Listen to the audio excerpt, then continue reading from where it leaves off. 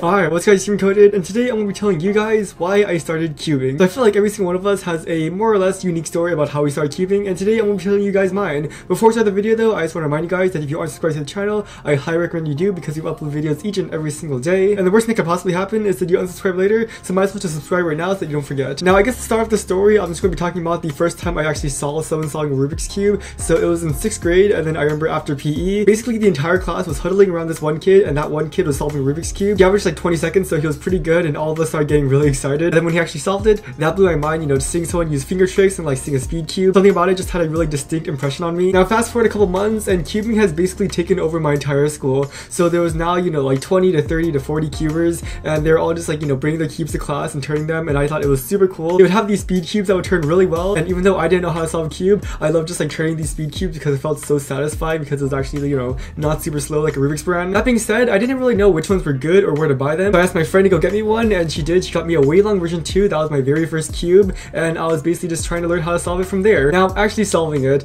this actually took a long time, so I was the type of person that just had a lot of trouble at first trying to learn how to solve the cube. Remember, this is me in 6th grade, so I'm just kind of stupid in general, so I'm like, you know, going online and like finding websites to find algorithms, and I just didn't really understand it in general. So for a full month, I would basically just be like making patterns, or like, you know, twisting corners and everything, and like just doing like random finger tricks without actually knowing how to solve the cube. And whenever I did scramble it, I would just take it apart and put it back together. Now finally, after a month, I was able to solve my cube. So I learned from the Surge V tutorial. It's just something that made a lot of sense to me personally. It's also why I started on green, because in the tutorial he started on green, so I just started doing that, and I've just been starting on the green cross ever since then. So I finally learned how to solve the cube, and from there I was pretty much hooked. You know, the cubing bug really got me, so I was now just like sitting on my bed just solving every single day, and you know, I was able to get to like 2 minutes down to like 1 minute. And once again, cubing was really big at my school. I remember there was this one kid, he could solve a cube in around 14 seconds, and I remember seeing him do that was like my motivation. I was like, you know what, I'm gonna beat you one day. So I just like kept on practicing. You know, I got really into the cubing community on YouTube. I started watching YouTubers like JR Cuber, Style the King,